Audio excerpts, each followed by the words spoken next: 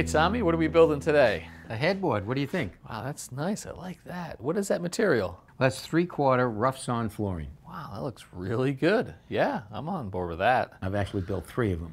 You've built 3 of these. Yeah, well, that's mine. I built one for my daughter, and I had to build one for my son. So today we're building one for me. Right, but we're going to use a little bit different material. Got this at the home center. It comes in a box. It's just rough sawn lumber. Yeah. And we're going to make a headboard out of that. Just kind of piece it together in random sort of styling and everything? Yeah. We're only going to make a headboard because I've got a metal frame for the bed. All right, let's get to work. Okay. All right, so we're going to start with this piece of 1/2-inch birch. And if we look at these boards, these are rough sawn boards. So now when the barnboard goes together like this, you can see that gap?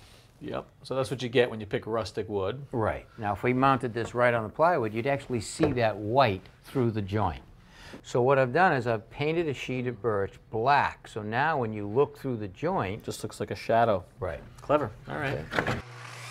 So now we can cut the plywood to rough size.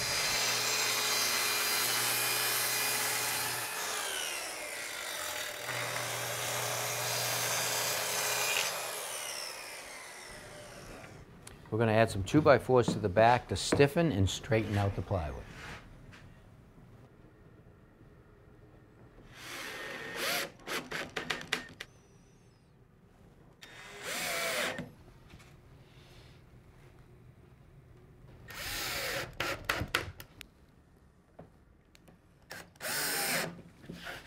All right, now that our plywood is straight, we're ready to start laying out the boards. The first thing we're going to do is we're going to start at the top and we're going to work our way down.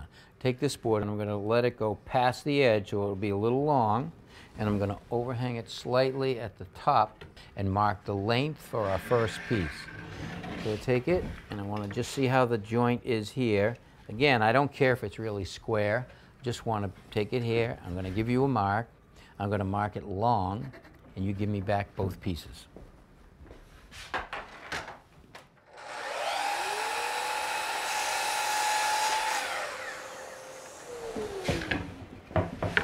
You want the cut edge too, or you want the rough edge? Keep the cut edge that way. Roger that. All right, so now I'm just going to use some construction adhesive.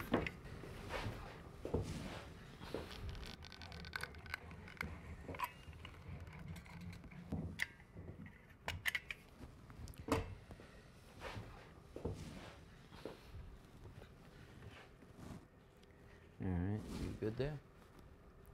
All right, now I'm just going to use a 1-inch pin.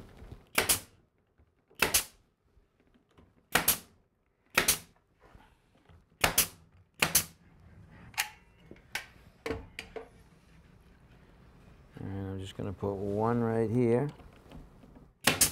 Okay, so now we're going to start with that board, but don't put it in there yet. I'm going to take this one and push it tight to these 2 bottoms. So now we have this one. You can slide it into position right there, and I'll tack it off.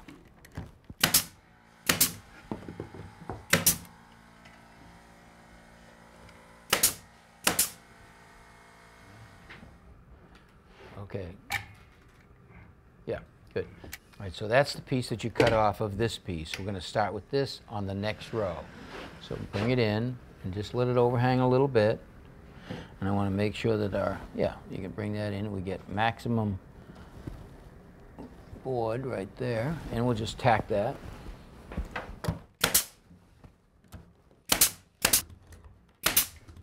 All right, so now we'll take the next piece, just slide it in.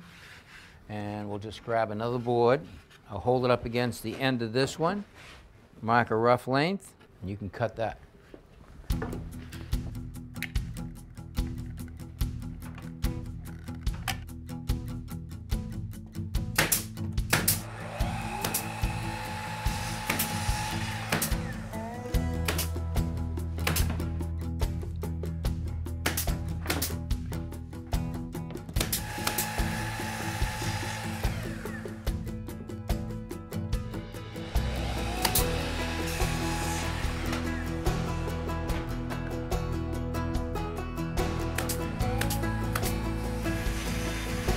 With all the boards in place, we can make a clean cut on both ends.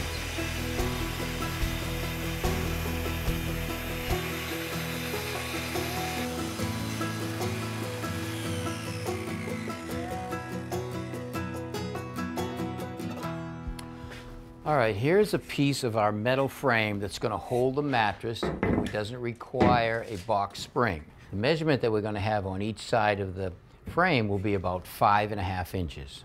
We can make that measurement whatever we want. It could be 2 feet, it can go behind a nightstand, or it can be flush with the metal frame. So if our overhang comes to here, Yeah. what happens to this piece of wood? All right, this piece right here we're going to cut off, but we're going to cut it off so that we can return it down and go to the wall. Give some depth to this piece. Right. So what I have to do is I have to make 2 opposing miter cuts.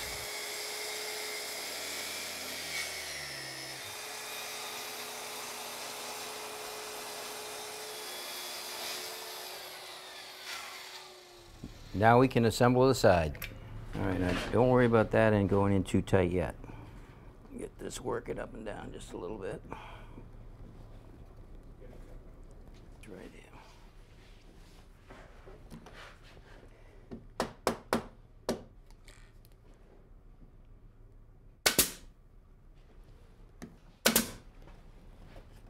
Now, you might need to pull a little clamp on that. No, that's good there if you got it. I got it.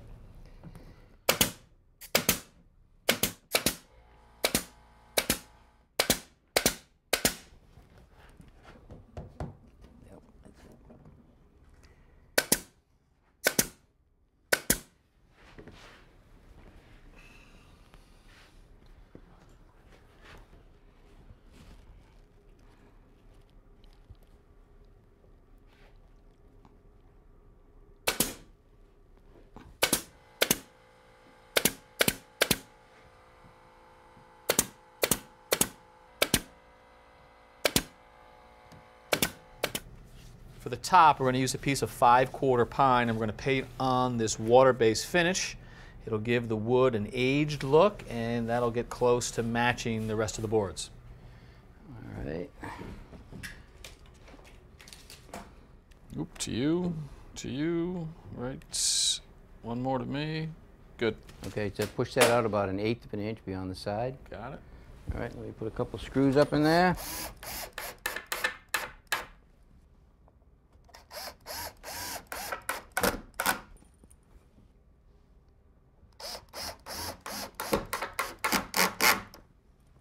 All right, so all you need to do is screw this metal frame to it, or you can tack this to the wall. Another good one, Tommy. You pulled it off again. Nice and rustic, matches perfectly. I like the return. I've got a pretty strong feeling that the viewers are going to be replicating this one as well. I hope so. I can't wait to see the photos if they do. All right, nice job. Thanks for watching.